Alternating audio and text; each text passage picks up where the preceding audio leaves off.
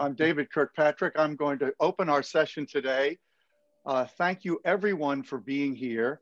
We have a wonderful event here for you. I'm very honored to help kick off the Road to Addis series, which is the lead up to the World Telecommunication Development Conference 2021, which will be November 8th through 19th, 2021 in Addis Ababa, Ethiopia, hosted by the International Telecommunications Union. The countdown for WTDC 21 actually started yesterday, which was exactly 1 year before the conference is slated to begin. WTDC 21 will be an event where leaders from all over the world come together to strategize and plan for how global connectivity can help the world get to the next stage of global inclusion and development. My name is David Kirkpatrick. I'm a journalist and author in New York, and I organize conferences under Techonomy Media. And my conferences and our work at Techonomy is very parallel to the work we're doing here today. It's all about how technology can help the world progress more rapidly and healthily toward more success economically, societally, etc. And we're connecting today from all over the world in a manner that many of us have begun to be accustomed to during this pandemic. And I think we can say that this very meeting is a powerful demonstration of the value and capabilities of a network society. But as we will hear today, and as we all know, we still have very far to go still to achieve the goal of full connectivity. So we are very pleased today to have joining us Fabrizio Hochschild, the United Nations Undersecretary General and Special Advisor to the Secretary General on Digital Cooperation, which is a role that just in itself is a very strong statement about what the UN's priorities are, as well as Ms. Fekita-Moloa Katoa Utoikamanu, which I hope I pronounced correctly. I did practice, the UN Undersecretary General and High Representative for the least developed countries, landlocked developing countries, and small island developing states, as well as His Excellency Dr. Ahmedin Mohammed, the State Minister of Information, Communication Technology and Digital Transformation at the Ministry of Innovation and Technology of Ethiopia, another title and institution that I am very glad to see existing. And also we have senior representatives from UN agencies, ITU, of course, UNICEF, UNDP, and also leaders from UN Women, the World Bank, GSMA, European Satellite Operators Association, the Ethiopian Space Science and Technology Institute, and also a major musical artist. And finally, we have 8 young leaders from all over the world who you will meet shortly. Now, I am going to tell you a little bit of, oh, sorry, I've got to find my Zoom information. Give me 1 second, because I want to tell you, oh, lost it, there we go, here we go, sorry. So this meeting is entirely remote, obviously, and we would like you to keep your cameras and microphones switched off if you're in the audience. The panelists and moderators will be unmuted during their session and should be careful to minimize their background noise. We may mute them occasionally to avoid such noises, and we will unmute them when it is their time to speak. We kindly ask everyone to display your full name and affiliation if possible. Incomplete or suspicious information may cause you to be removed from the meeting room. The meeting is being recorded, and the recording will be used for report writing and communication purposes. Every effort is being made to facilitate the smooth flow of this meeting. So thank you for your cooperation. I wanted to also tell you, one of the very cool things about today's meeting is we have an illustrator named Jim Rogers who will be creating a real-time storyboard to illustrate the wide-ranging discussion we're going to have. We'll check in with him midway through our program and also at the end to see how he is visualizing what's happening here today. Now, we will begin the first segment of this event, and to do that, I am delighted to give the floor to someone who, with her team, has put a lot of work into this event, my friend Doreen Bogdan-Martin, Director of the ITU Telecommunication Development Bureau. So, Doreen, take it away. Thank you so much, David. Secretary General Zhao, Excellency State Minister Ahmedin, Mohammed, distinguished speakers, young leaders, ladies and gentlemen, good morning, good afternoon, and good evening. It is a great pleasure to welcome you to this event to mark the one-year countdown to the 2021 World Telecommunications Development Conference, known as WTDC 21. WTDC 21 will be a landmark digital development conference, a unique opportunity for the global community to develop innovative approaches and new models of collaboration to overcome digital development challenges, to accelerate digital transformation, and to advance connectivity and digital solutions in this final decade of action to achieve the SDGs. Today, we also mark the beginning of a new journey towards WTDC, the Road to Addis series, a series of events that will take place in 2021 to build momentum towards WTDC. This is a journey we must take together. The Road to Addis series will build momentum and awareness towards WTDC. It will engage all stakeholders. It will provide a platform to discuss key issues to be addressed at WTDC 21. The Sustainable Development Goals sit at the heart of the International Development Agenda and are an urgent call for action by all countries and by all stakeholders. The COVID-19 pandemic has highlighted the critical importance of connectivity and what it means to not be connected. We all know that technologies are catalytic drivers to enable the achievement of all SDGs, and that sustainable development itself and the successful implementation of the Sustainable Development Agenda cannot and will not happen without smart use of ICTs. We have laid out our 6 enablers that will help us to accelerate connectivity and, as a consequence, progress towards the achievement of the SDGs. So what are those enablers? First is partnerships. We know that achieving the SDGs cannot be done in isolation, and it requires a global partnership of multiple stakeholders, many of which are with us today. How can we make partnerships more effective for advancing connectivity and achieving these goals? The second is inclusion. Inclusion is in itself a goal, but it's also a powerful enabler.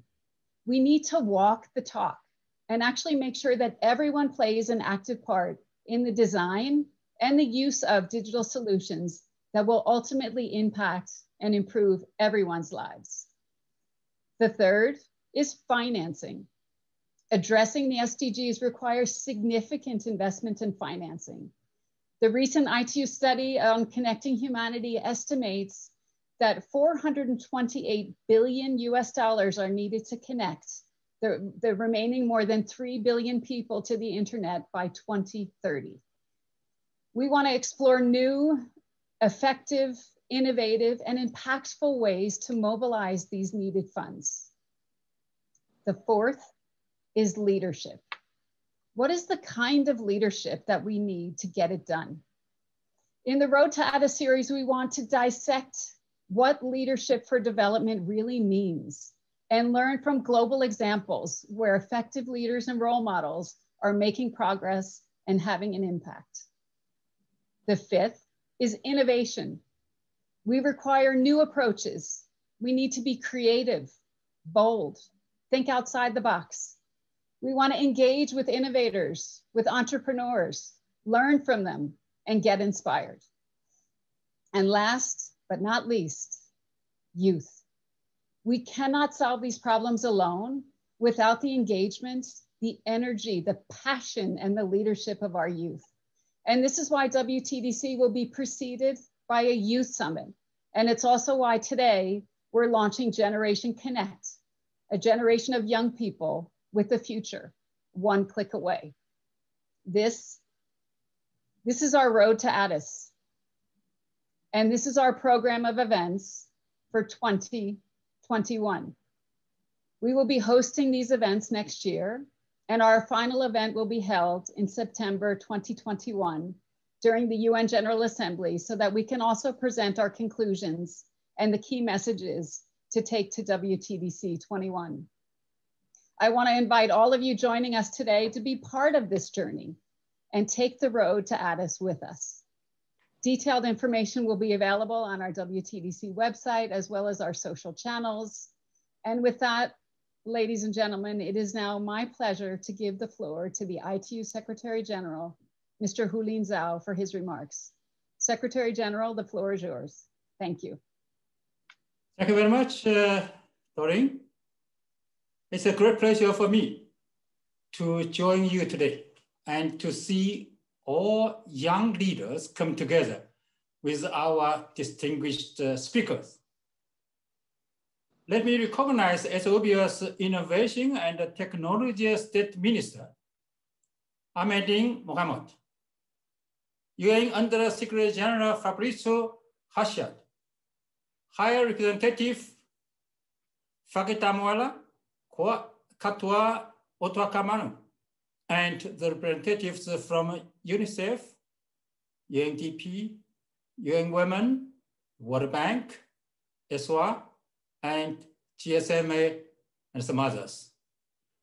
We are here today to launch the countdown to the World Telecommunication Development Conference 2021. And I want to thank the government of Ethiopia for bringing WTDC 21 to Addis Ababa next year. It will be the first of such event for Africa. And the decision to host this important ITU gathering on the Africa continent is more timely than ever before. Africa is going digital. In Ethiopia, the government recently adopted a strategy focused on attracting new investment, developing ICT infrastructure, improving affordability, and encouraging innovation. It is called the Digital Strategy for Inclusion Prosperity 2025. And we are seeing similar efforts across the continent. I'm pleased that a growing number of governments in Africa and elsewhere are using digital development as springboard to sustainable growth and future resiliency. Since the beginning of the COVID-19 pandemic, I have called on national authorities to develop ICT strategies based on new policies that can create an environment conducive to more innovation and investment in ICTs. Ladies and gentlemen, we stand at a critical moment in the digital transformation that is sweeping across Africa and the rest of the world. After 2 decades marked by remarkable achievements, progress in connectivity has been slowing down for some reason. The digital gender gap has been growing rather than narrowing, and far too many people, ICT services are still out of reach or too expensive. The pandemic has reinforced the urgency of leaving no one behind, leaving no one offline. The task before us is to connect the 3.6 billion people who are unfortunately still unconnected, and to drive the development of new technologies ranging from AI to 5G that are central to accelerating progress on the UN Sustainable Development Goals. As we enter the decade of action, WTDC 21 is the opportunity to mobilize the global community around the power of digital transformation and reshape the connectivity agenda to achieve the Sustainable Development Goals. The series of events we are launching today is an important step in this direction.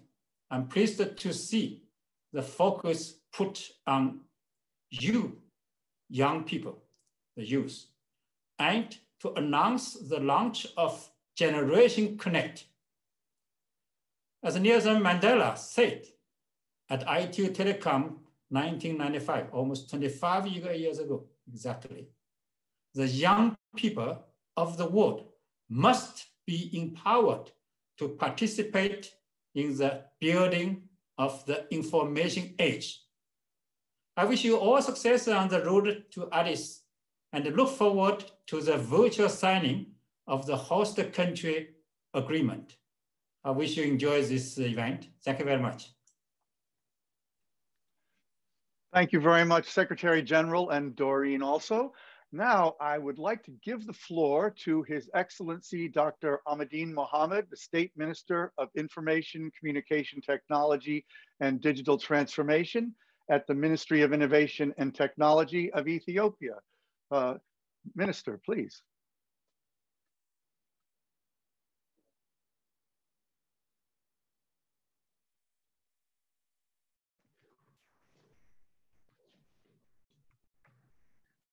Thank you so much.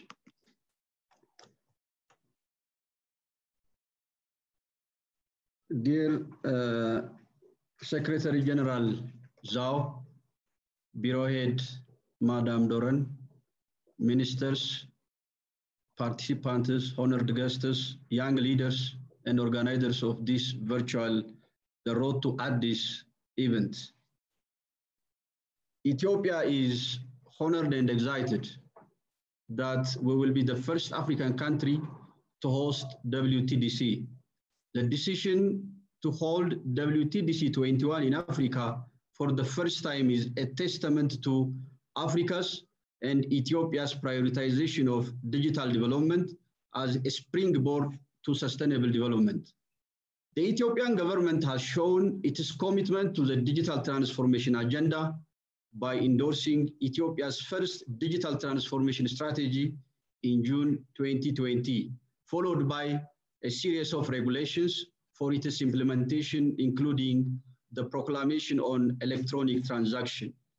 The next WTDC will be held in Addis Ababa, Ethiopia from 8 to 19 November 2021, hosted by our government. Ethiopia's economy has been developing on a remarkable rate.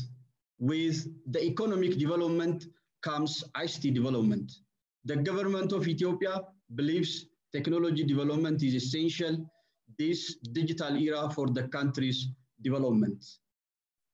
Our Council of Ministers has approved the Digital Ethiopia 2025 strategy, which proposes an inclusive digital economy approach, which is an umbrella strategy from which sectors can then design and create more specific strategies, which aims to coordinate and the current initiatives. This Digital Ethiopia 2025 strategy has an alignment with national and international commitments, such as our 10-year development plan, our homegrown economic reform agenda, and international commitments such as the Sustainable Development Goals in the African Union Continental Digital Strategy with an objective of inclusive digital economy. And the goal is to create jobs, increase forex, and bringing an inclusive prosperity. The strategy identifies pathways, opportunities, and project definitions. The first pathway is unleashing value from agriculture. Our second pathway is the next version of global value chain in manufacturing.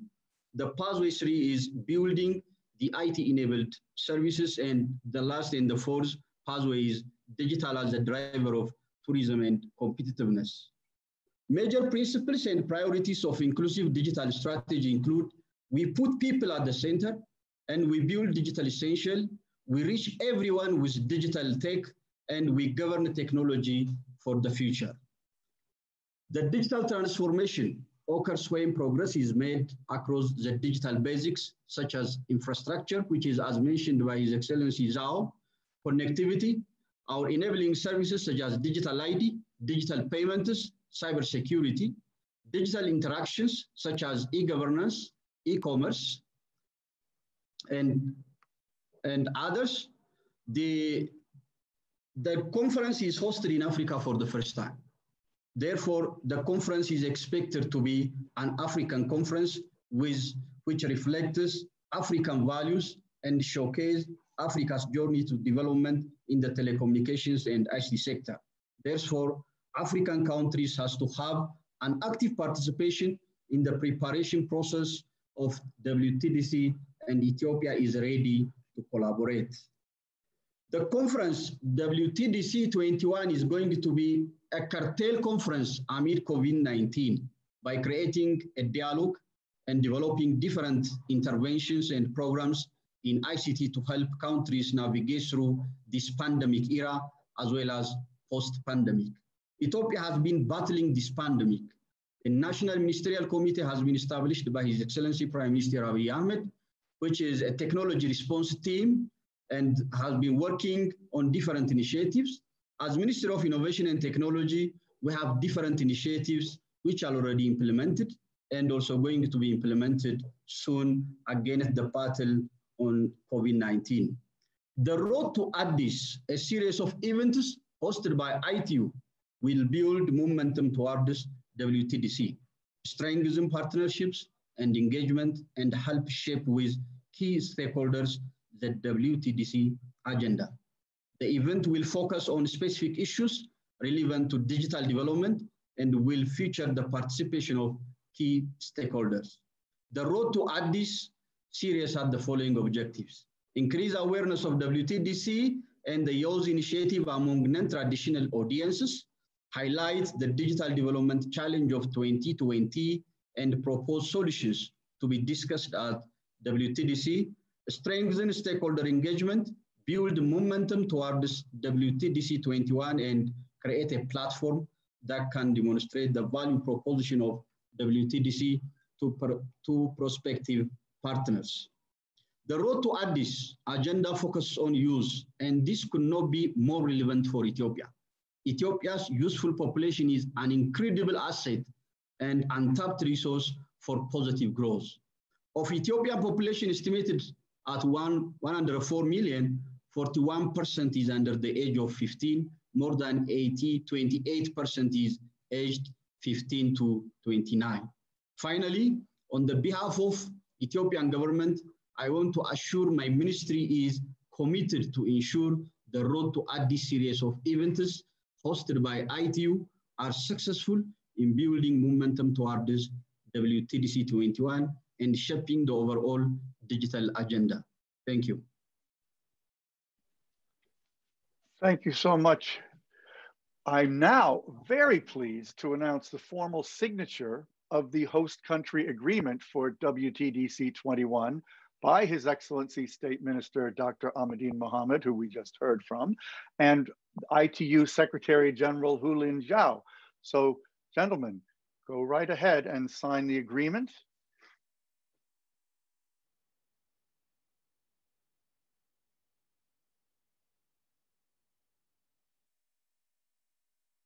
And to recognize the moment, I'd like to invite the two of you to show the host country agreement to the camera so we can take a picture.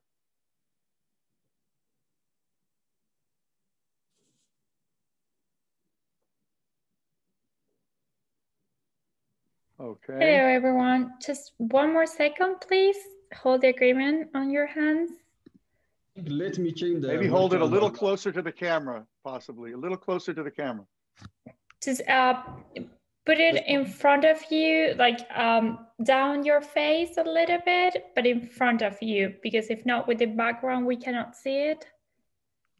This is it. There we go. There we go. See? Beautiful. Good job, Minister. That was excellent. Can you see? Houlin, if you have a way to turn off your virtual background, that would make it very visible, if that's possible. I don't know if you could do that.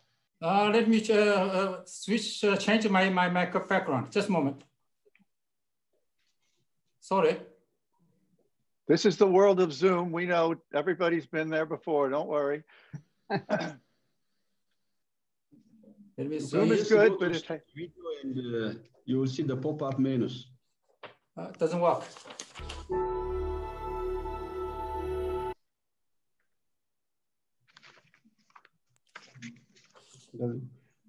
Did we get the photo now? I'm a little confused myself. That's perfect. Thank you very much. Thank you all. That's perfect. Thank you.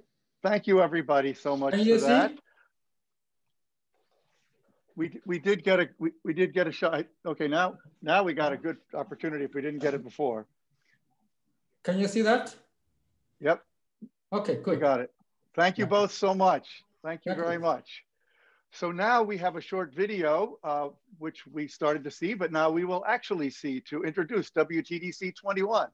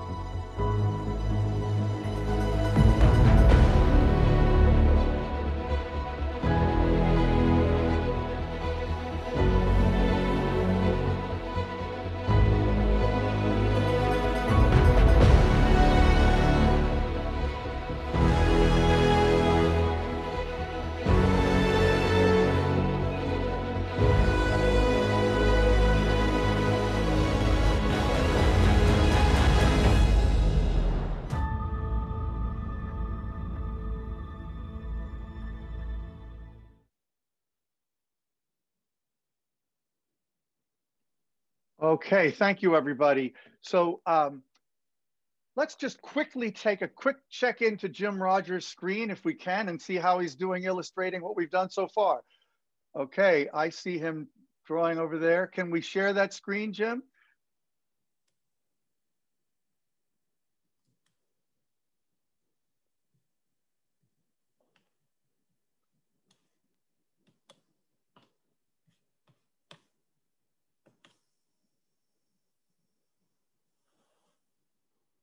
Well, I can see you're making progress. Whoa, look at that. Beautiful. A lot has happened already here today. Okay, well, we're going to see more later, and we'll all be able to see that slide after the fact. Thank you so much, Jim. Now we're going to move to another section of the program, which I'm very excited about, in which young leaders from all over the world are going to interview a range of global leaders who play very important roles in the process of connecting the world. So I want to tell all of our young leaders when their time comes, make sure you've got your camera turned on. And I'm going to, well, actually, all the young leaders should turn on their camera right now. And I'm going to introduce them. And since I'm not sure of the order in which they are going to appear, I'm going to ask them each to raise their hand when I introduce them. So first we have Ali Al-Tablani of Bahrain. Ali is studying industrial engineering at the American University of Bahrain, where he is a prominent student leader. Next, we have Hingyi Chen of China. She is studying finance at the University of Connecticut School of Business, where she too is a major student leader. Then do raise your hand when I call on you. Blenda Silva of Brazil works at the Americas Regional Office of the ITU, where she is an international relations specialist. Ruri Dempsey of Indonesia is a digital inclusion junior officer at the ITU Regional Office for Asia and the Pacific in Jakarta. So for her, it's much later in the day than it is here in New York, which it's only 8 in the morning. Birke Laubinger of Germany recently received her degree in social and business communication at the Berlin University of the Arts and the Federal University of Rio de Janeiro. Dunola Oladapo is of Nigerian background living in the UK. She is a financial expert and an external advisor to the International Center of Digital Innovation Project at the ITU. Lena Ostland, who is half French and half Swedish, works for the ITU in Paris, where she is particularly active in work relating to gender equality. And Garamachu Ragaye of Ethiopia is an electromechanical engineer who works at as a product designer at a company in Ethiopia, where he also founded a social enterprise devoted to improving education. So thank you to all of you for the role you are about to play. Now, Rory will stay on screen, and I think everyone could, but Rory can turn off your video. When your time arrives, you can turn it back on. So Rory, I'm going to turn it over to you. Thank you, David. Thank you for your kind introduction. Please let me introduce you Robert Aarti. He is the Chief Digital Officer of UNDP. He also leads the agency's digital transformation to harness the power of the new technology to improve the lives of those furthest behind. Prior to this role, Robert served as Director of the Innovation and Change Management Division within the United Nations World Food Programs. Now I'd like to have a conversation with Robert. And Robert, as you know, connecting the world means working as one. It also means working as one UN. So could you please share with us what does cooperation towards universal connectivity mean for the UN and its agencies? Well, thank you very much, Rory. I appreciate that question, and thank you for playing your role in leadership in this. And I do want to just say a word of thanks to Doreen, our distinguished government of Ethiopia representatives, and of course, all of our honored guests at this event. It's just such an honor to be here and take part in this important event. On your question around what does UN cooperation look like, you know, the reality is that much like the SDGs themselves, universal connectivity is not a function or a role of just one agency of the United Nations. It has to be necessarily part of a multi-stakeholder effort as a multi-agency effort, because at the end of the day, if we're going to be inclusive and we're focused on leaving no one behind, we have to bring in all the different aspects of connectivity. And that includes not just the infrastructure elements, which is, you know, where a lot of agencies are working, such as ITU and UNICEF on the GIGA initiative. There's an issue around skills, digital capacity, where UNDP, ITU, and many others are working, or the safe and responsible use element, where UNESCO and UNICEF and UNDP are playing important roles as well. We have to recognize our respective strengths. We have to work together at the country level with those comparative strengths. And then globally, we need to stay closely coordinated as well. And that happens in places like the Broadband Commission, or indeed the Digital Cooperation Roadmap that I'm sure we're going to hear about going forward, where these are sort of umbrella places that we can really stay coordinated, because it's going to take the efforts of all of us. Thank you, Robert, for your comprehensive and insightful answer about universal connectivity. And now I'd like to offer back to you, David. Thank you so much, Rory. Now, Blenda Silva of Brazil, you take your chance now and introduce your very important visitor. Hi, David. Thank you so much. Can you see and hear me? Yes, we can. Great. It's an honor to be here as a young leader from ITU, and it's my great pleasure to invite UN Under Secretary General and Special Advisor to the Secretary General on Digital Cooperation, Mr. Fabrizio Hochschild, to join us today. In his current role, Mr. Hochschild has been coordinating the commemoration of the 75th anniversary of the United Nations, as well as supporting the Secretary General on issues related to frontier technologies to ensure the follow-up to the high-level panel on digital cooperation. As we all know, this year, the Secretary General presented the roadmap for digital cooperation, which highlights the importance of global connectivity. Welcome, Under Secretary General, and could you tell us, how do you think have the events of 2020 put connectivity in the spotlight?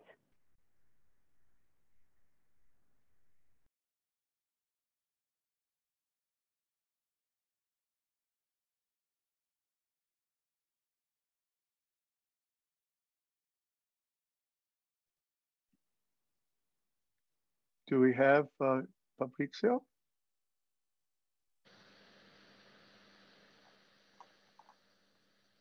We did have him.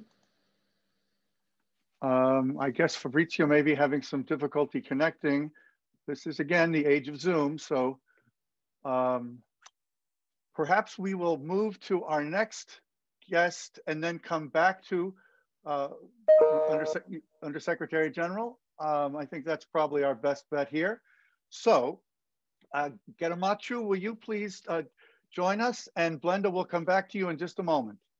Guermazi Wagai of Ethiopia, please take it away.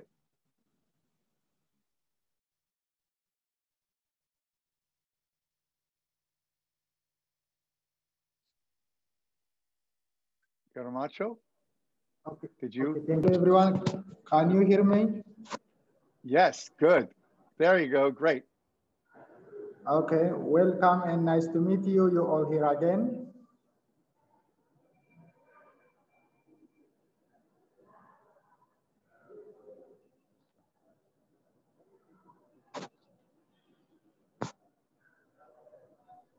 Go ahead, Guermazi. It's my great pleasure to introduce Rita Miambo. Rita works as a program specialist, Civil Society Division, Youth and Faith Engagement at UN Women. So it's my great pleasure to introduce you, Rita.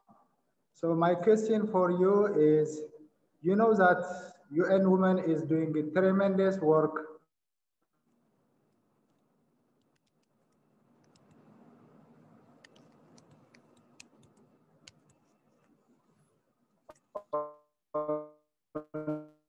leveling out the field for engaging young people and girls in digital as support to the overall equality process.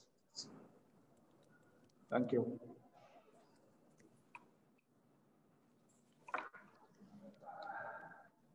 Yes. Rita, good. Yes, sorry. I just realized that can you hear me properly? Yeah, yes, we can. Yeah, apologies. I just realized that my my virtual background is upside down, but I suppose that no, it just looks like that to you. It looks good to us. That's the way Zoom works. It's all fine. right. Okay, thank you. So greetings and good morning, afternoon, evening, Secretary General, Mr. Houlin, Zhao, Your Excellencies, distinguished guests, young leaders, girls, fellow panelists, and all participants of this important call. Thank you so much, Guermazi, for the question. So I will start by asking a couple of questions that UN Women is also trying and grappling with at this moment in time. How can we bridge the digital divide and maximize digital dividends for everyone, especially girls and young people? How can we ensure that we are not leaving anyone behind? And most of all, how can we achieve the ambitious SDGs, notably gender equality and women's empowerment? As our executive director, Muslim Lambonuka, said, we need not incremental change, but bold change. We need an effort that will tilt the system altogether, because little and incremental steps will not give us the world that we want. So last March as well, the UN Secretary General listed technology and innovation as one of the 5 areas in which achieving gender equality can transform our world. Any of our solutions will require transformative shifts and integrated generational approaches, because on current trajectories, existing interventions will not suffice to achieve a planet 50-50 by 2030, and therefore innovative approaches that disrupt business as usual are central to delivering SDGs for all.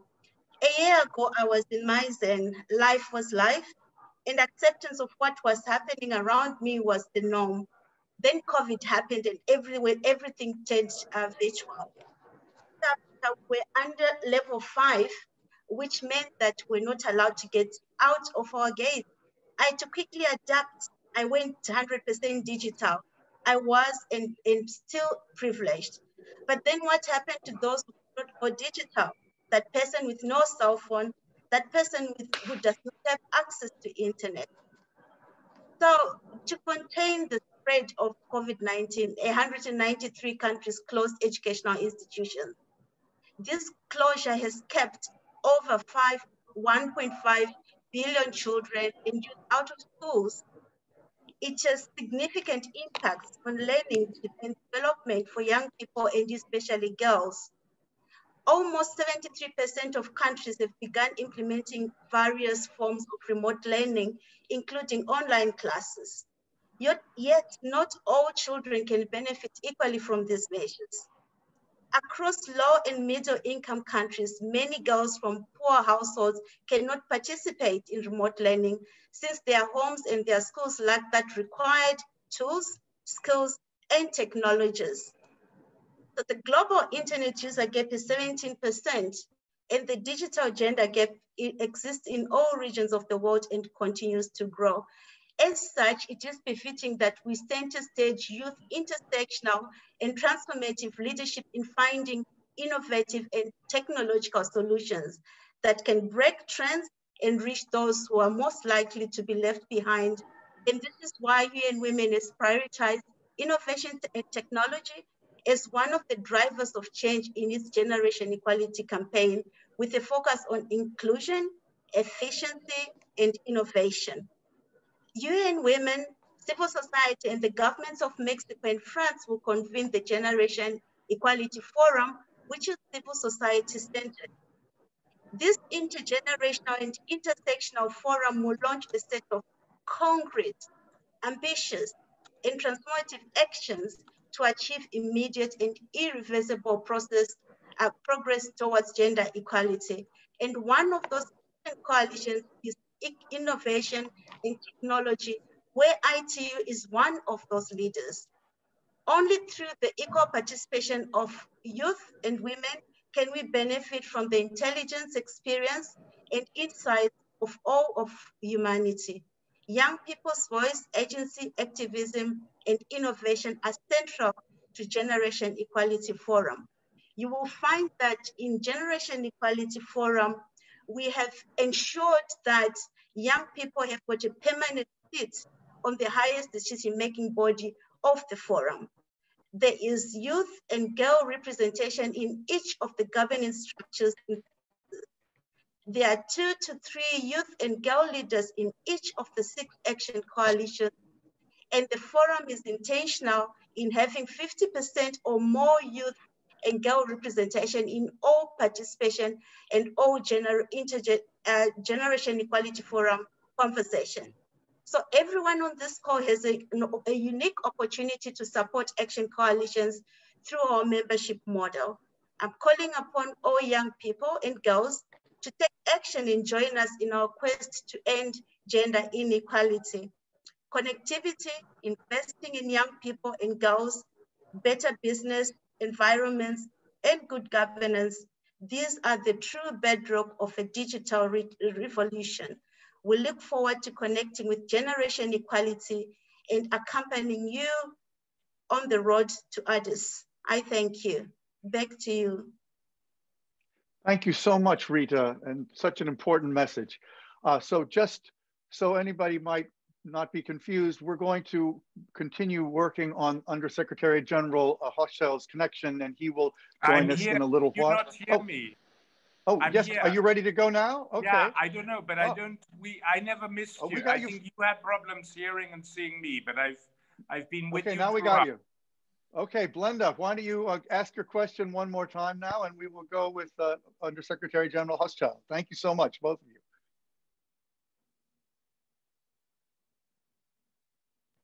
Sorry, I was muted. Welcome back, Undersecretary General. And without further ado, could you tell us, how do you think have the events of 2020 put connectivity in the spotlight? I think 2020 will go down in history as a pivot point for digital technologies.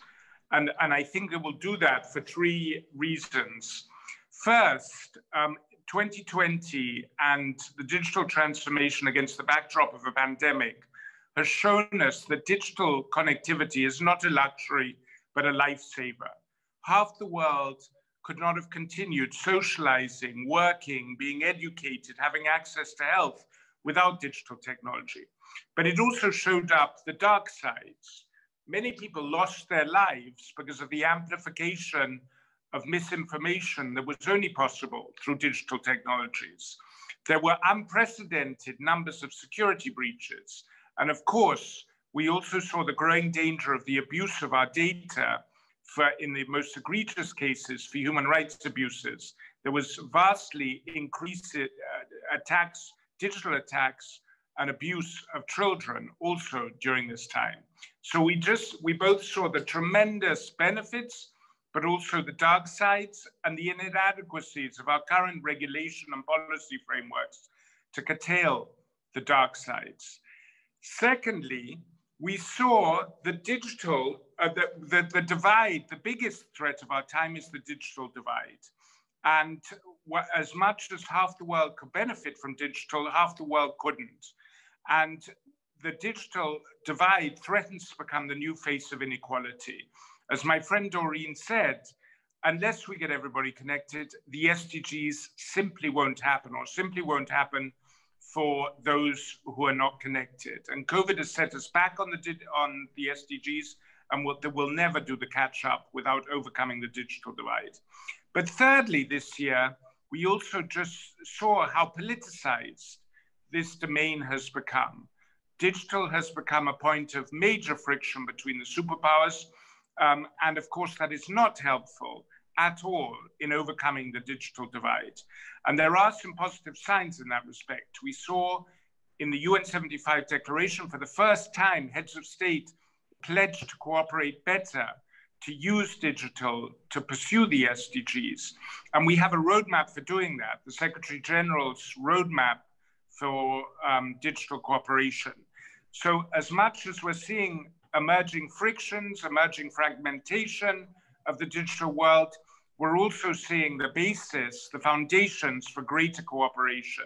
So it's those we have to build on in reaping the lessons and ensuring we overcome the digital divide and make digital technologies accessible, but also safe and meaningful for all. Absolutely, accelerating meaningful connectivity, and as you said, on the Secretary General, safe connectivity for all has never been more urgent. Mr. Under Secretary General, what more do you think needs to be done, particularly to promote digital cooperation?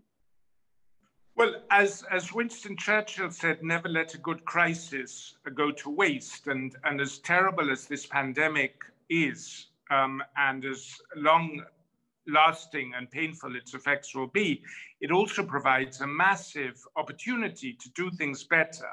And there's a lot of emphasis now on reconstructing better, building back better. And a large part of that has to be building back better digitally, making sure that in our policies, in our infrastructure plans, in our public education, digital is prioritized, and all policy and fiscal frameworks are organized around ensuring safe, affordable access for all. And of course, that's going to take huge resources. We're not going to overcome the 70% gap in digital connectivity on the African continent without massive investment. We're not going to overcome the 80+% gap in digital connectivity in the least developed countries in sub-Saharan Africa without massive investment. ITU has done outstanding work on costing that. I think they came up with a price tag of 428 billion. So what we need, in addition to good policies, and many good policies emerged during COVID that need to be brought up to scale. We need digital education, we need investment in infrastructure, but we also need to create the financial platform to get that investment. And that's what we're working on behalf of the Secretary General, together with ITU and UNDP and other partners.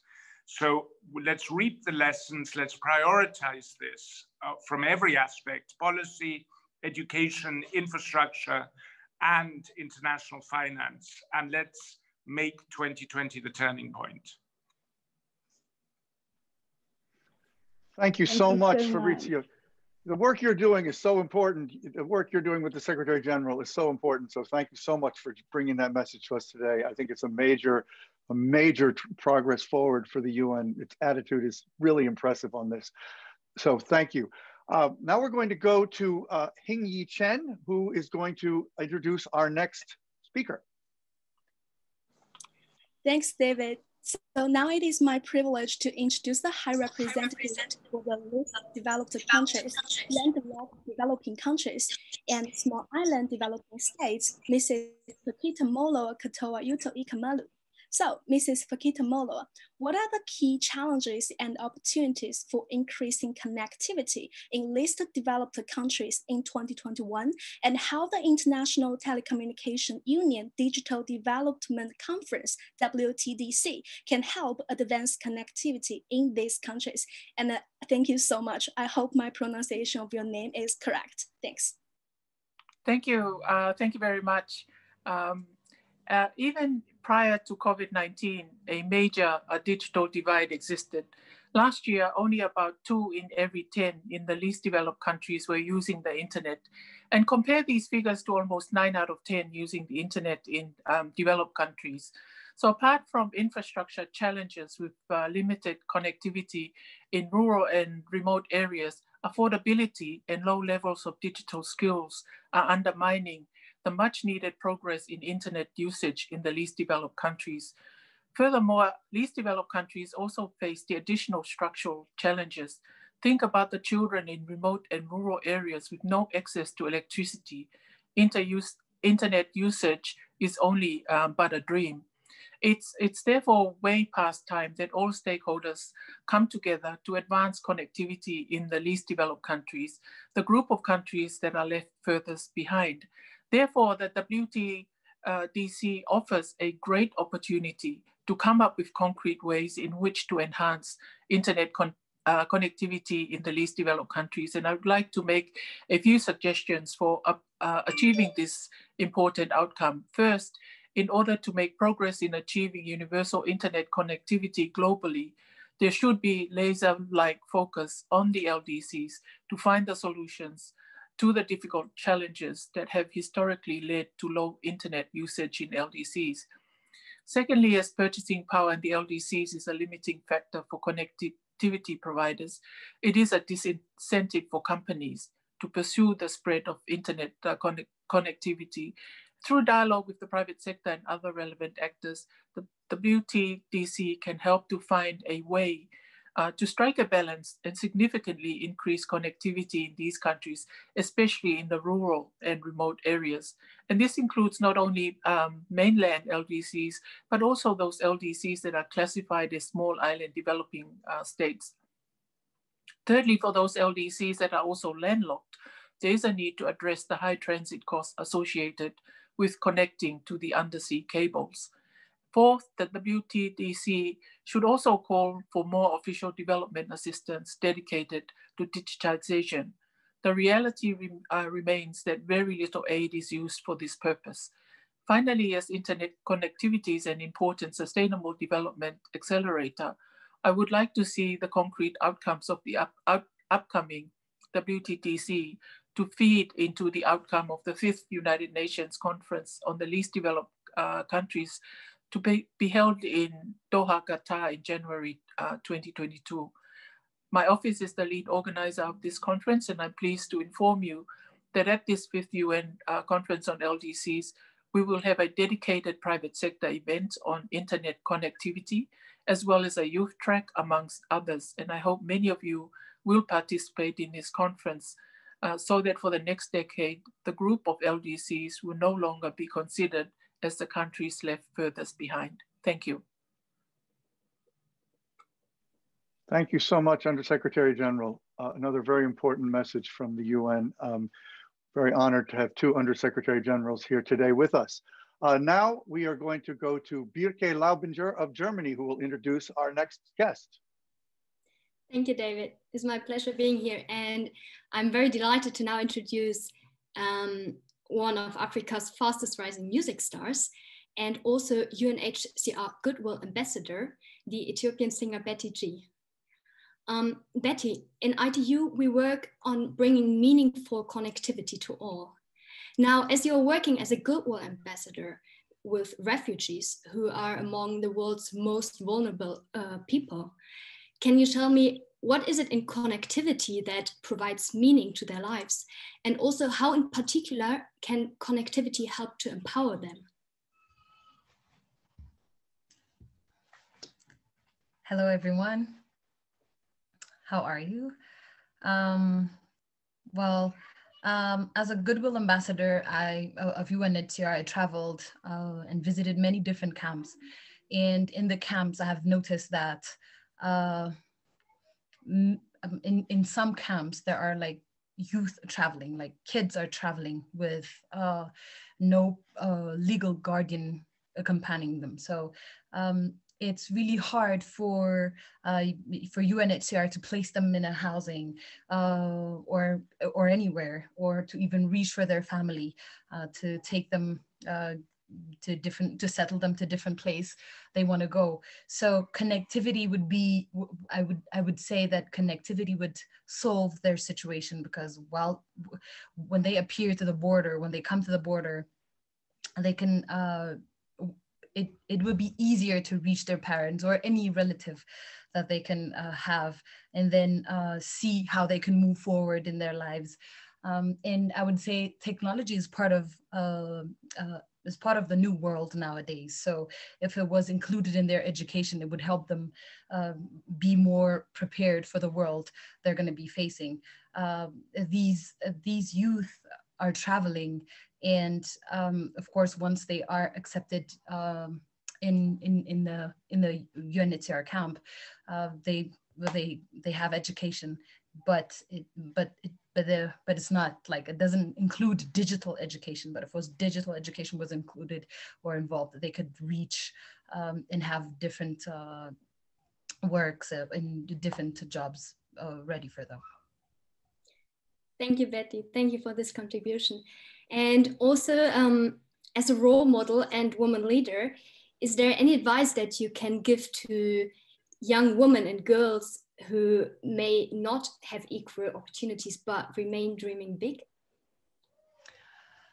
Yes, I'm not exactly sure how long it has been, but we traveled to high school in Bishoftu with Doreen to empower girls, to show them that girls can code, so they can see it as something they can really do. The turnout was really good. We had a very good engagement, especially with girls. I would like to say they were more active and they really wanted to participate, but they have this understanding of technology is just reserved for boys but not girls, and girls tend to be a little bit shy when it comes to science department or technology department. So they were a little bit laid back, but once they were told they can do it, that there was a possibility, they were really enthusiastic about it. And I was very happy to be part of that project. And after that, a year after that travel, I met different students that were participating in the Girls Can Code program, and I've seen what major difference it has in building their confidence and showing them that they can have so many different job opportunities by working on technology. Wow, I'm super happy hearing that. And also I would give over the floor to you now for a music contribution that we're going to listen to. Yes. So one of the few things that happened is with the COVID pandemic, our music industry has shifted, I could say, totally to digital. So right now you're going to see a very small but virtual concert. So here it goes.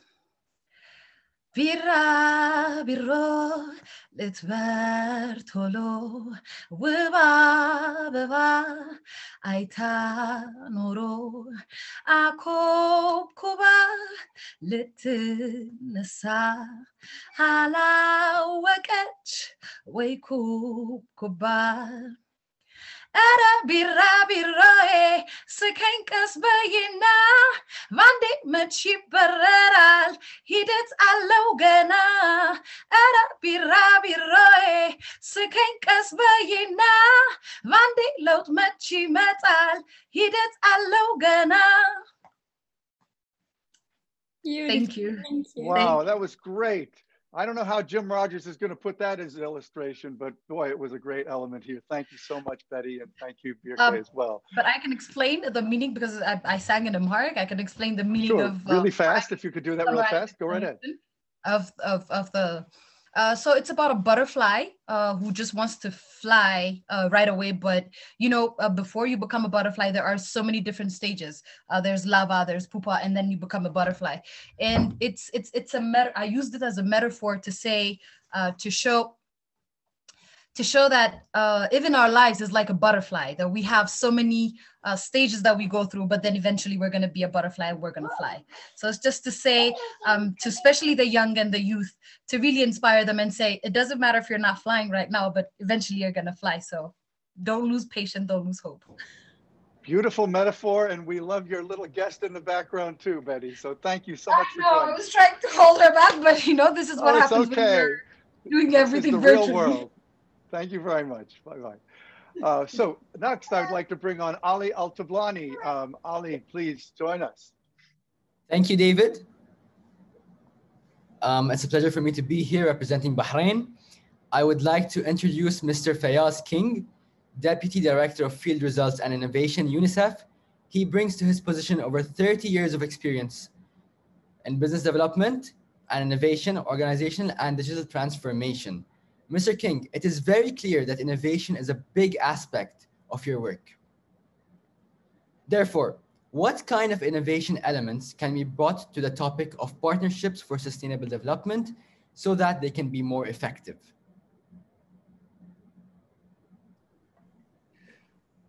Thank you, Ali, and thank you for having me. I think at first, UNICEF is about doing things to solve problems and improve the lives of children all around the world. It's about matching today's challenges with tomorrow's solutions.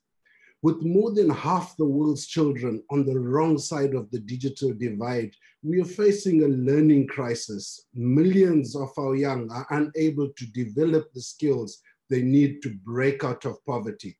Even if technology provides opportunity to continue learning and working from anywhere, anytime, just half the world's population has access to this. Partnerships have been a hallmark of UNICEF's innovation work, from experimenting with the Internet of Things to tackle air pollution in health crisis, to supporting pioneering work in natural language processing, to unlock content in less common languages, to harnessing the potential of unemployed youth to deliver high quality digital services in sustainable impact sourcing social ventures.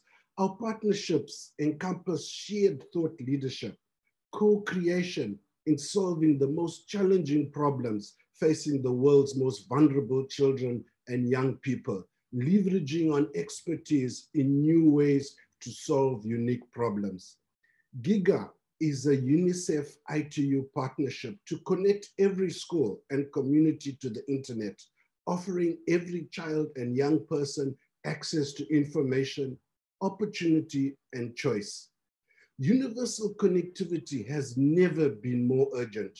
Through connectivity, we can offer continuity of work, education, well-being. Closing the digital divide requires global cooperation, leadership, and innovation in finance and technology. The opportunities for partnership are vast. Through UNICEF's Reimagine Education Initiative, GIGA, Generation Unlimited, and UNICEF's education section, we can provide connections to partners, resources, capacity building, and financing to scale up learning solutions and to reach our mutual goals. The pandemic has been a time of great growth and progress for GIGA.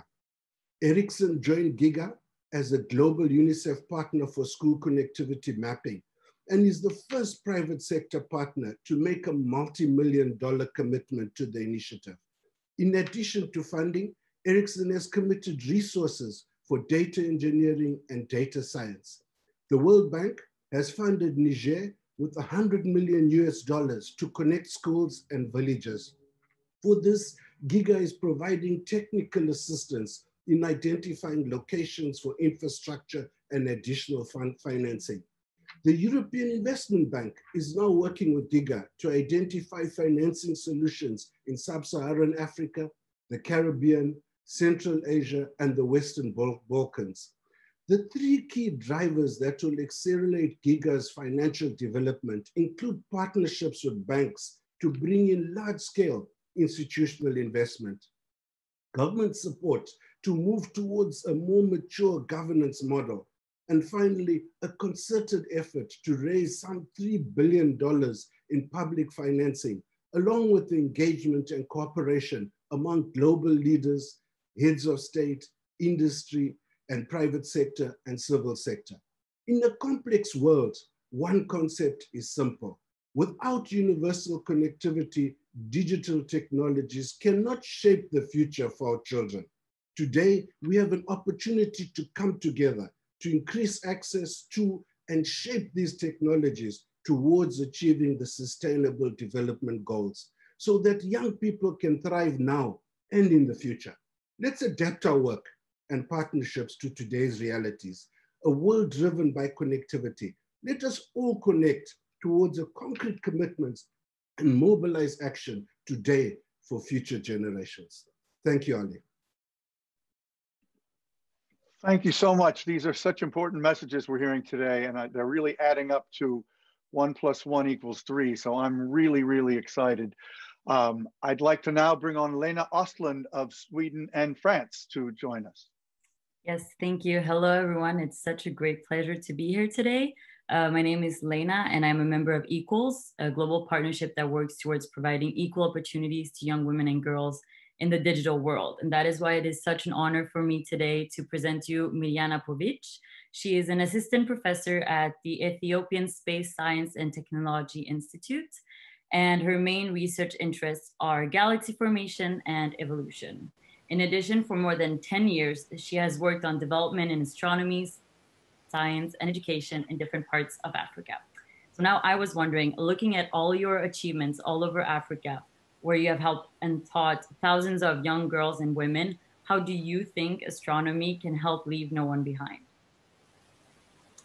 Thank you very much, Lena, for your introduction, and many thanks to David and all organizers for giving me the opportunity to give a small intervention during this really important meeting.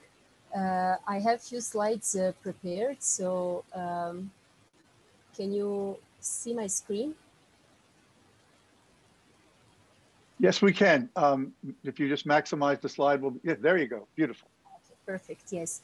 So in order to reply to Lena's question, I think this question is one of the most common that I was getting over the past more than 10 years during my work in different African countries, why astronomy and space science is important and why African governments shall invest in these fields, taking into account different challenges that many of the countries are facing. And I think in order to answer that, we really have to shift toward the methods for the longer term fight against poverty, and basically SDGs are all about that as well, to really find a sustainable way how in the long term we can improve our entire society.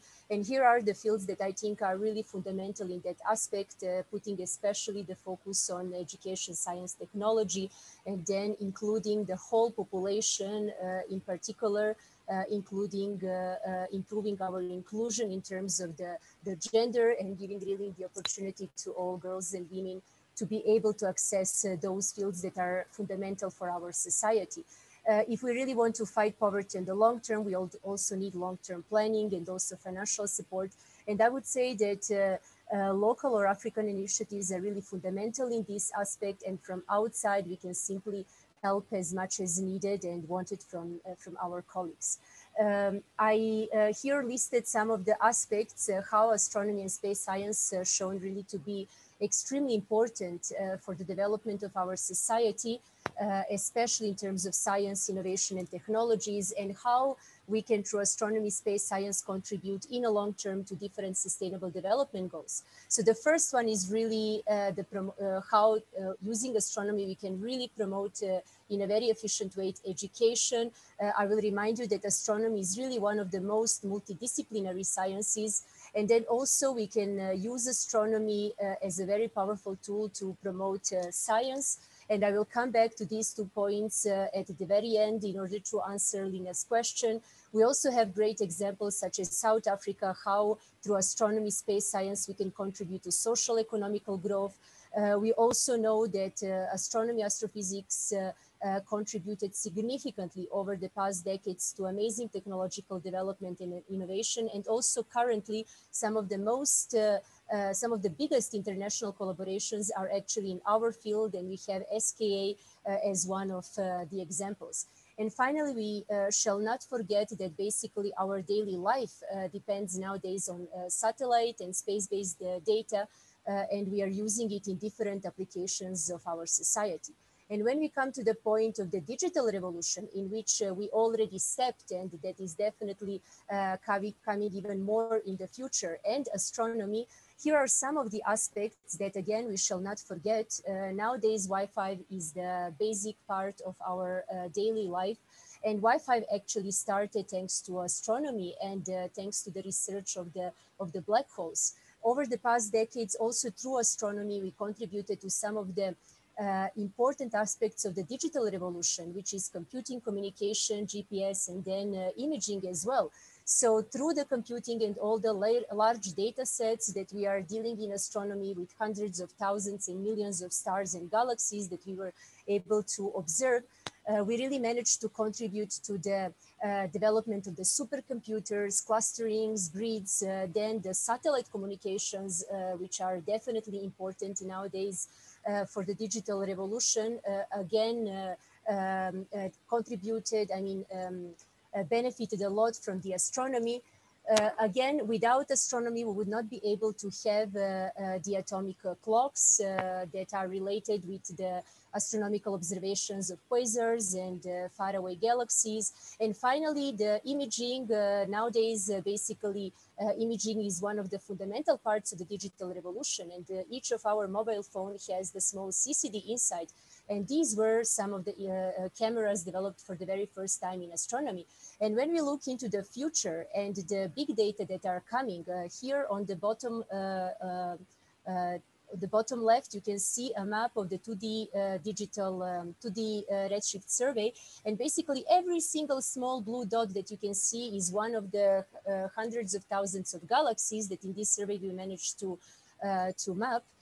And in the future, we will even have a much bigger flow of data, and using SKA as one of the examples, we can really expect the revolution in terms of big data and new technologies. And we expect to have about 100,000 times faster data flow than what we are having currently. So if all this is actually true, and we can see that how astronomy, space science benefited different parts of the world, then why we can again come back to the very first question and ask why not? Why not African countries should also invest in astronomy and space science, especially taking into account the dark sky that is still one of the natural resources in Africa. And we can have, as I said, South Africa as an example. And thanks to that, we now have SKA being based in Africa. And why not? We can have a future other projects as well. I will now use Ethiopia to just briefly give an example, really an excellent example. 4 years ago, Ethiopian government established the Ethiopian Space Science and Technology Institute, where we also have astronomy and astrophysics department. And the motto of the institute, in which my colleagues fully believe, and myself as well, is that we explore the universe for the benefit of our people. And here I marked some of the activities that we are very much at the astronomy department. And over the past 4 years, we really worked a lot on the institutional development, establishment of different research groups, postgraduate program in astronomy and training the very first master PhD students, different human capacity development through organization of schools, trainings, international meetings, conferences, and so on. And very important, we also focused activities on reaching more girls and women, establishing STEM for Girls in Ethiopia last year, and now running from Ethiopia on a more continental level, the Africa Network of Women in Astronomy.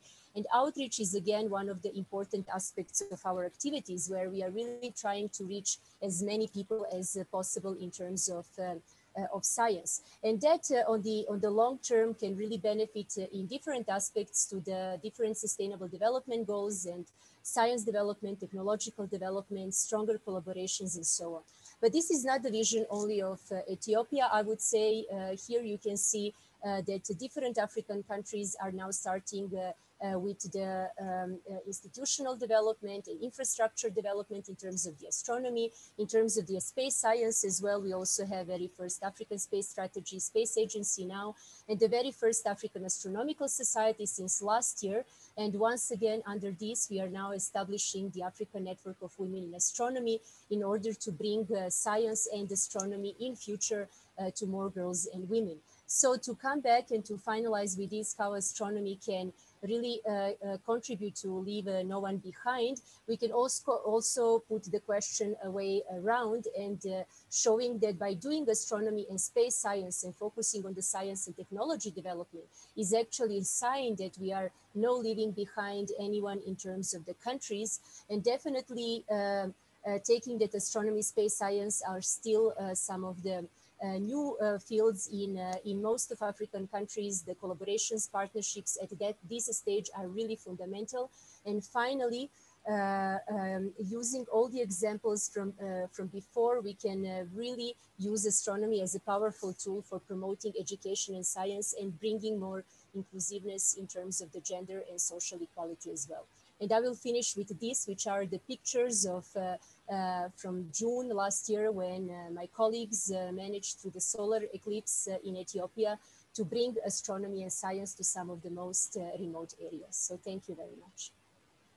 Beautiful, Mirjana. Thank you so much. That's a great photos to end with. Thank you so much. So Lena will remain with us to introduce our next guest. So yes. Lena. Yes, thank you very much. So now I have the honor to present Mrs. Boutheina Guermazi, the Director of Digital Development Department of the Infrastructure Practice Group of the World Bank.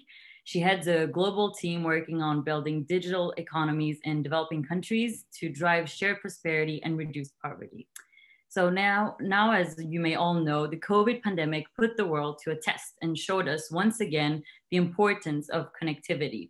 Therefore, my question to you is, what have been so far the key findings in terms of gains obtained through digital connectivity in this period?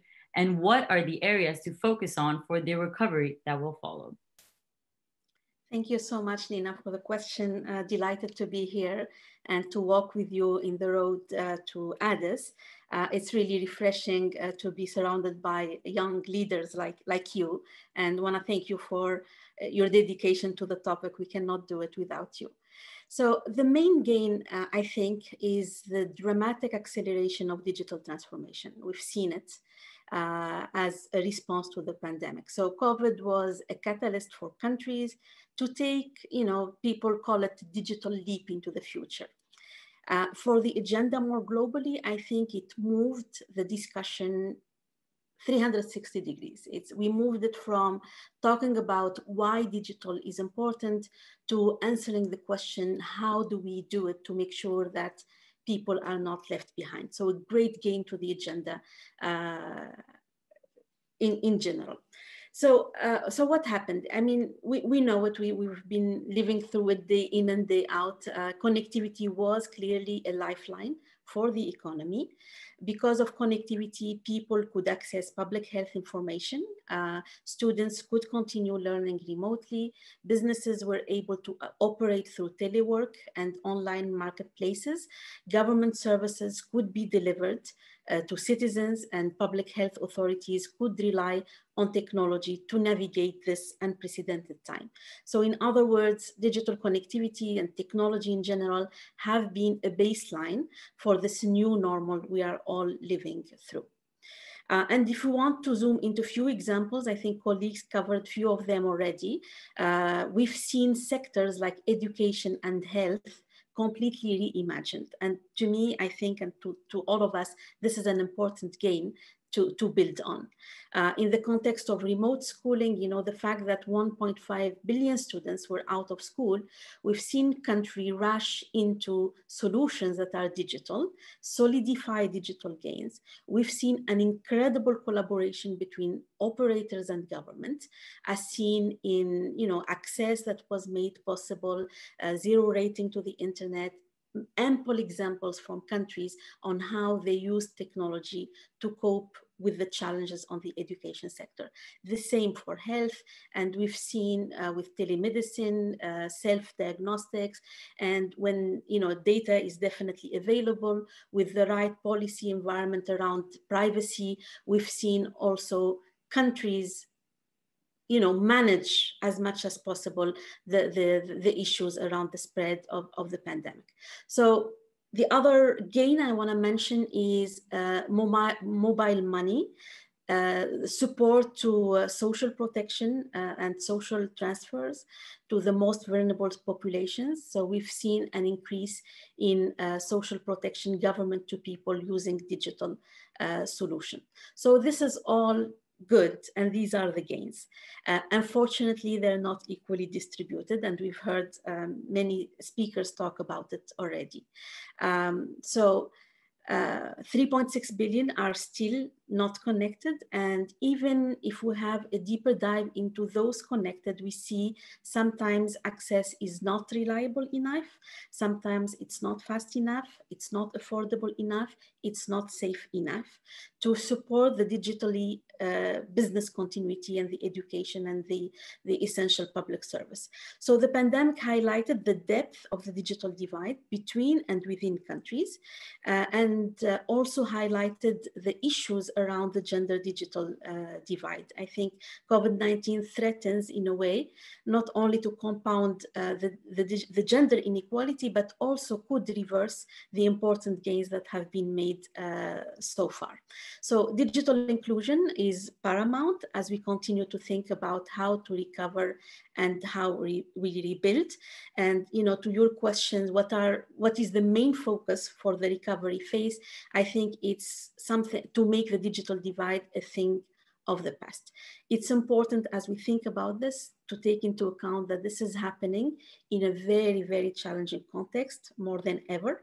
We know that the global economy will shrink by 5.2% this year. This represents the deepest recession since the Second World War.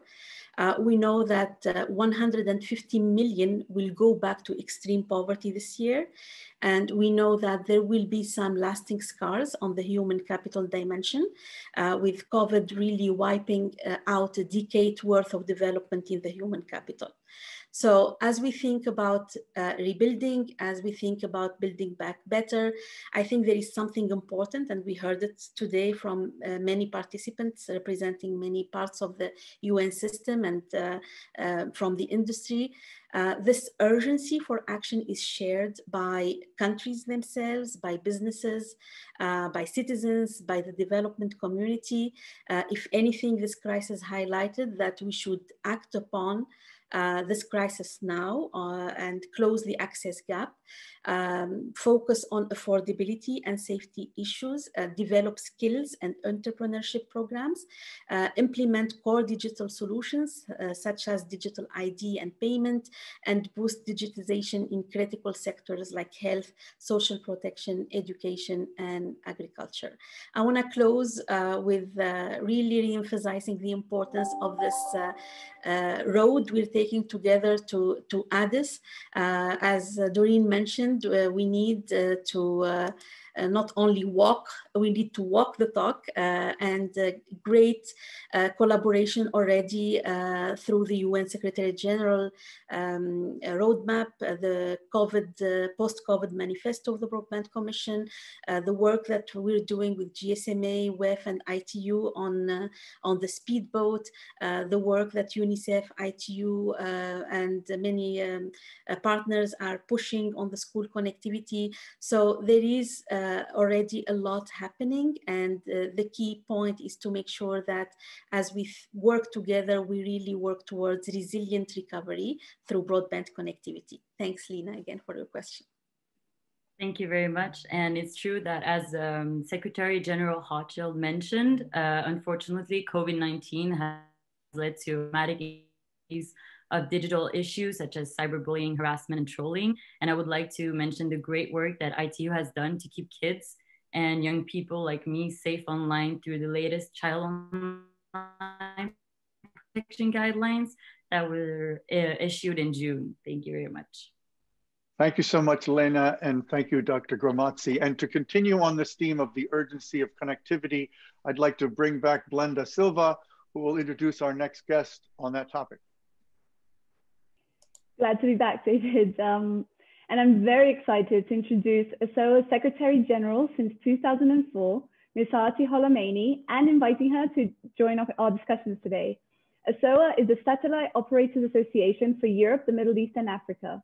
Under Ms. Maini's leadership, ESOA has been working towards showcasing the benefits of satellite communications towards what we've been discussing, bridging the world's digital divide and achieving the UN Sustainable Development Goals, or SDGs.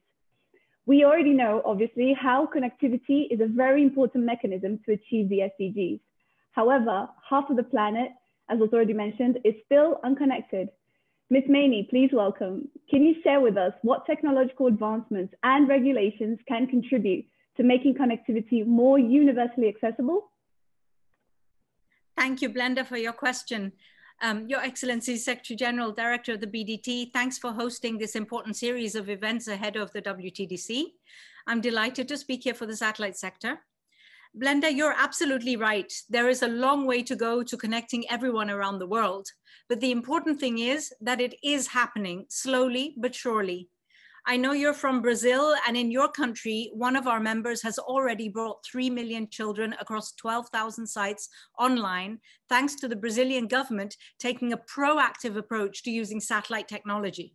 The kind of scale that has been achieved in Brazil requires government support and action. So your question is spot on. Advances in satellite technology mean that today operators are helping the achievement of multiple SDGs, whether it's money transfer from Europe, the Americas, and the Middle East back to family members in rural Africa, Latin America, or Asia, whether it's mobile healthcare via floating hospitals across the islands and, for example, the coastline of Bangladesh, or even internet kiosks in remote locations in Colombia, for example, where children, youths, and adults get free training on how to use the internet. But in the post-COVID economy, we need to scale up projects at a faster rate. It cannot be that decade after decade, the digital divide still persists or even worsens because it is directly impacting people's lives and their livelihoods. Einstein said, the definition of insanity is doing the same thing over and over again, but expecting different results. When it comes to the digital divide, clearly we need to do something different. In our view, governments need to prioritize connectivity for all as an objective in itself, and that means putting budget behind it as well. They need to guard against writing tenders and connectivity needs with artificial speed and latency requirements that are simply not needed for most services and applications that people want to access. Most importantly, governments need to take pragmatic decisions to implement solutions that will make a real difference on the ground in the shortest time frame. Satellite solutions are enabling so many broadband services around the world with different solutions corresponding to different needs of millions of peoples. The technology can really leapfrog people into the digital era within days and weeks. It is real. It's not a promise of a solution that might never come because it's not commercially viable.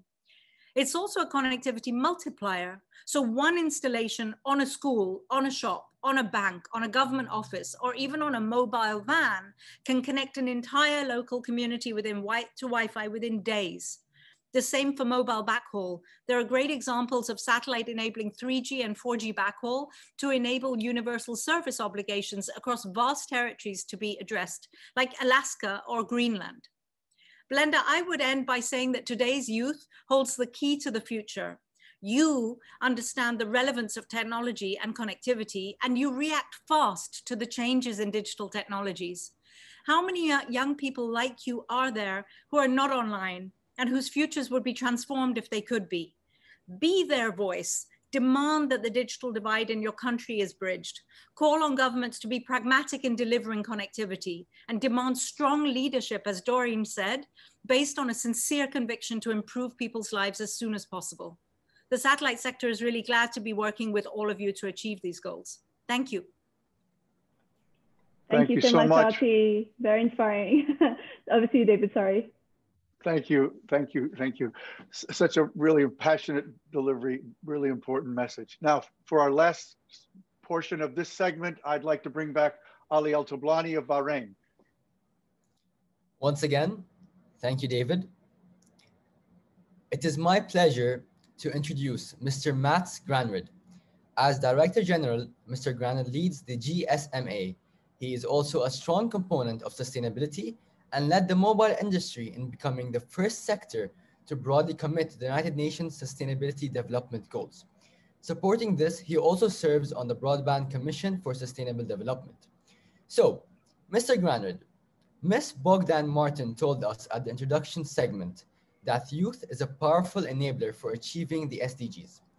The WTDC 21 will be in fact preceded by a youth summit. So we would like to hear from you. What can the mobile industry do to support children and young people, to address the barriers that exist to technology adoption, and to help us feel safe, to actively participate in the online world? Well, Ali, thank you so much for that introduction and those questions that I will try to answer.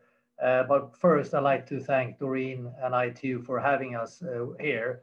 It is indeed a real pleasure. It's also a pleasure to meet all the young, bright people that are on this call. So I'm here to represent the mobile industry, an industry that has been committed and is still committed to support children and young people in the digital space. But I think it's also very important for my industry to constantly challenge itself, to listen to what is needed, to hear concerns, and to creatively think about what we can do better. So it has been a really good afternoon listening to all the thought-provoking statements from everyone, and we will certainly reflect on them. Now, firstly, you asked me about what we can do to help children and young people address the barriers that exists to technology adaptation. So my vision, and that's a vision that is obviously shared by the mobile industry, is for a digital world where every young person has an equal opportunity to participate with confidence and awareness, knowing where to go for help if and when it's needed. Today, our world is more connected than ever, with 93% of the population covered by a mobile broadband. And when we say mobile broadband, we mean a 3G network or a 4G network. So no 2G, only 3G and 4G. But we also know that a significant usage gap exists, with up to 50% of the population in some regions are still not connected or actively using mobile broadband. The key for me is to identify why this is the case. Now, what are those barriers? Well, is it affordability, or is it lack of knowledge and skills, or fears over online safety and security, or maybe lack of relevant content? Now, these are just some of the barriers. So access, embracing the digital world as part of education and training, and creating a safe environment are all key to break down barriers and enhance participation. And these are core commitments for the mobile industry, and we are working to help to deliver them. Now, you also asked what can help us feel safe to actively participate in the online world. Well, mobile, as we know, is a very, very powerful tool, And with power comes great responsibility. Now, we recognize our responsibility as an industry to help children and young people enable their rights, and mobile operators are working on this. For example, the GSMA partners with UNICEF and Child Helpline International and encourages all our mobile members to support national helplines so that every child is only a phone call or text message away from help. And we promote guidelines so that mobile products are designed with children's safety and privacy in mind. Last year, the GSMA launched our Empower Youth campaign to enable child rights through mobile. Now, part of this work is to listen to children and young people and to hear directly from them, whether it is at events like this one today, or at our GSMA Mobile World Congress in Barcelona, or through one-on-one conversations like my conversation today with Ali. Now, I'm delighted that there will be a youth summit before World Telecom Development Conference 21, and very much look forward to hearing your voices. Thank you. Thank you, David. That was very informative. Now back to you, David. Thank you, Ali. Thank you, Matt. It's great to see you here. Great message. We're going to now invite all of our speakers, young and more senior, to share one word that they believe summarizes what they want to see coming out of WTDC's conference next year. So I would like all the speakers to have their cameras on, and I will ask you to, I'll call your name and ask you to just say your words. So let's start with Doreen. Impact. Betty G. Connectivity. Mats. Illusion. Ms. Holamani. Action. Mr. King.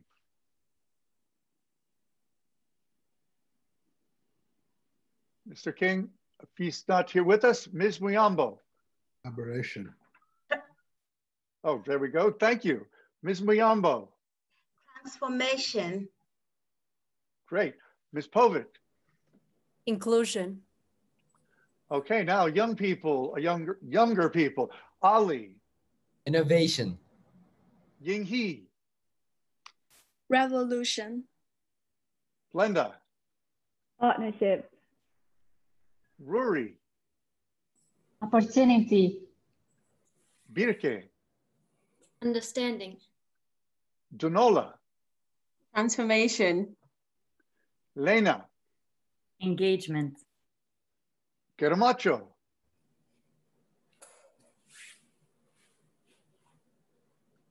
Maybe Guermazi's having trouble connecting. We have a word cloud from all these words. Let's see that slide, if we can. Help us see where we're headed. I think Fabrizio was also there. If he... Oh, is Fabrizio there? Great. I wasn't sure he was still going to be here. Fabrizio, I'm here, but I'm very glad you included me among the younger people. My word is change.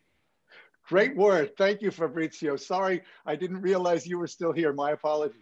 Okay, can we get the word cloud? Oh, we're going to have it later. Okay, we'll get the word cloud in just a minute. And now I would like to invite Doreen to join us to launch something very important. Okay. Thank you. Thank you, David. And thank you everyone for those great words. Love that. So big thanks to those guest speakers and young leaders for those uplifting conversations. Ladies and gentlemen, today, half of the global population is under the age of 30, and nearly half of all young people live in sub-Saharan Africa, where 40% of the population is now under 15 years of age. We heard the statistics from His Excellency, the Minister of Ethiopia before as well. And of course, these are not only numbers. Behind them, we have young people who have hope for a better world, young people who are powerful drivers of innovation, motivated to improve their lives and the lives of their families and communities. They are, as Betty said, our future butterflies, and we must help them fly. We must involve youth In our discussions and in decision-making processes, we must engage those who are connected with those who are not connected. Generation Connect is an initiative that catalyzes youth action and participation for digital transformation. It's an initiative driven by the conviction to meaningfully connect every young person on the planet. Generation Connect gives young people a voice and the opportunity to be empowered, engaged, and to participate to advance the global digital development agenda for present and future generations.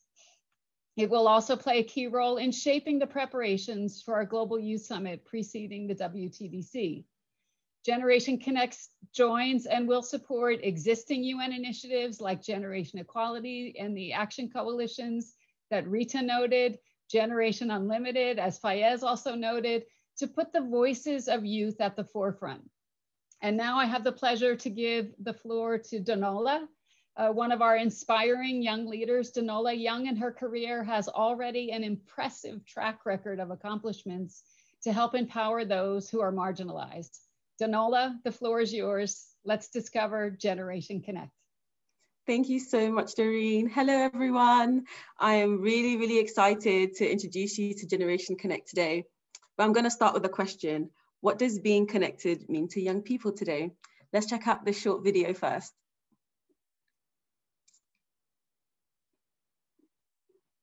Which will hopefully come in a minute.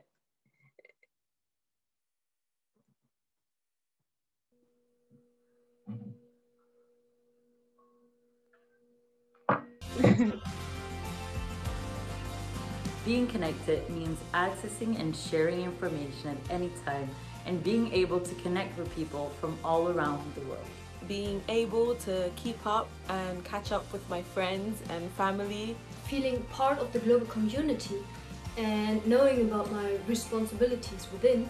It's a way of networking to share opportunities and information globally. It's even more important than ever in this situation, when everyone in this world connected using technology. It means leveling the playing field so that all have the possibility and equal opportunity to take advantage of the benefits of digital technologies.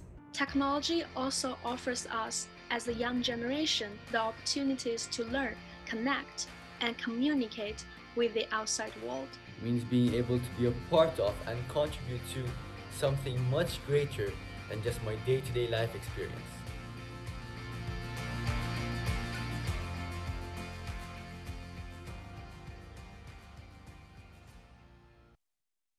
I think we all saw some familiar faces in there. So young people, are not just the future. We are indeed the present. Advancement in technology means that today, right in the middle of a global pandemic, we're all able to be meeting right now, connected, dialing in from all over the world. Technology really provides, new ways to communicate, to learn, to work, to interact, really just new ways to connect. But we cannot forget that there are millions of young people across the world who do not yet have access to this connection. So we've constructed a new ITU strategy at the ITU with 3 pillars, and that's engage, empower, and participate. And as we build up to WTDC 2021 in Ethiopia next year, youth voices are going to be consulted and championed like never before as the ITU launches Generation Connect. Generation Connect is an exciting and engaging global initiative comprising of the Generation Connect Visionaries Board that will help to shape the inputs to WTDC 21 and the Youth Summit that would, of course, precede the World Conference. We are launching the call for nominations for Generation Connect Visionaries Board today. So please do engage, nominate someone. We'd love to see loads of young people wanting to participate in that.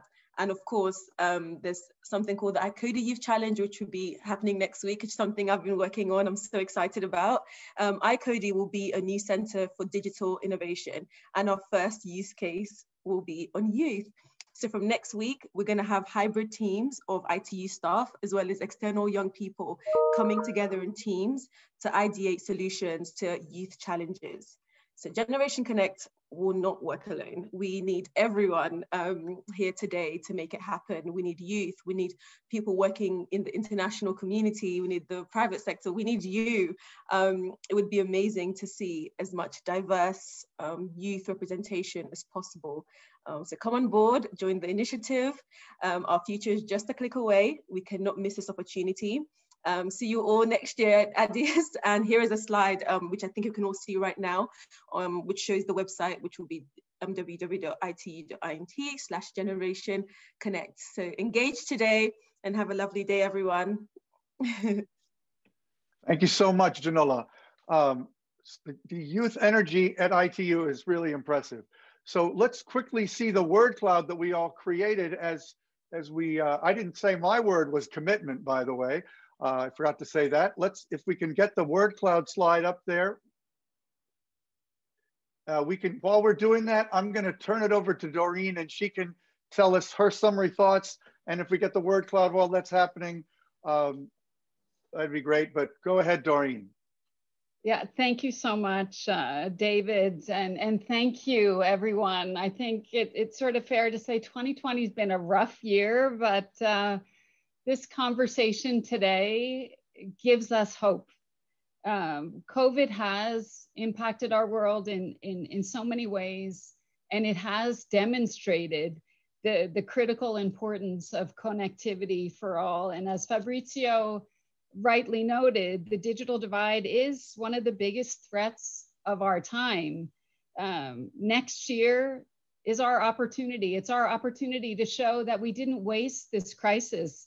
It's our opportunity to do, as Boutheina mentioned, to take that digital leap even further, to chart an action plan to eradicate the digital divide.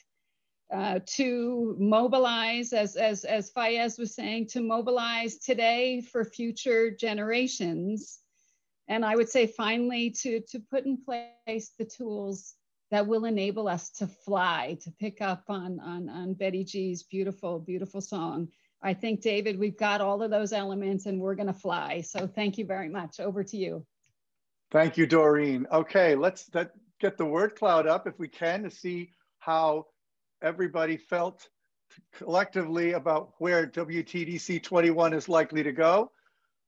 Transformation, partnerships, impact, inclusion, all those other great words that fit together. And that word cloud will continue to evolve as we move towards WTDC 21 in future sessions. When there will be those, I'll tell you that a little more about that in 1 second. But before we go, I'd like Jim Rogers to put up his illustration that he's created throughout the last hour and a half, if he can, and we'll see what we've been doing. Certainly there's been enormous energy here today, and I just want to reiterate how great it has been to see all the young people interacting with the global leaders of connectivity. What a great combination. And there, what a beautiful image. I love this kind of thing. I think we're gonna all have to get a copy of that and think about it, maybe even print it out and put it on our walls. That is a great road to Addis inspiration. So thank you, Jim. We are running low on time, so we're gonna go right into the slide that talks about the road to Addis. The other meetings coming up, can we see that timeline? And the next session is at the end of January. So we don't have the timeline, but the next session's at the end of January. Thank you, Doreen. Thank you to everybody. We'll see you all in January, and let's all keep working toward global connectivity and WTDC 21 as a way to help create it. Thanks to everybody, and have a great day wherever in the world you are. Thank you, David. Thank you, everyone. Stay safe, stay healthy.